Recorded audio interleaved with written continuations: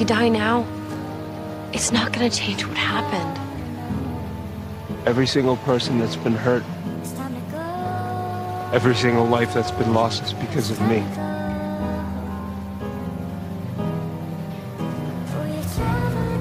The night that my parents died,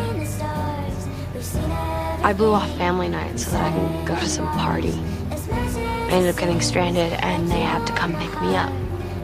That's why we ended up in the car at Wickery Bridge, and that's why they died. Our actions are what set things in motion. But we have to live with that.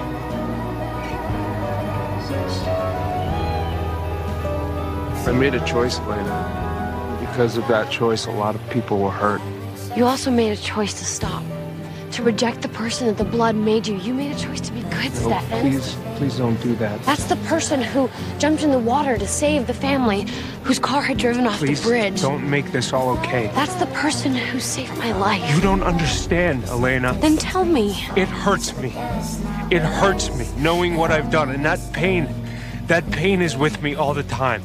And every day I think that if I just give myself over to the blood, I can make that pain stop. It would be that easy, and every day I fight that. And I am so terrified that one day I'm not going to want to fight that anymore, Elena.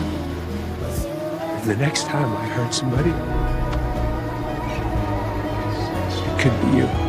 There will be no next time. You don't know that.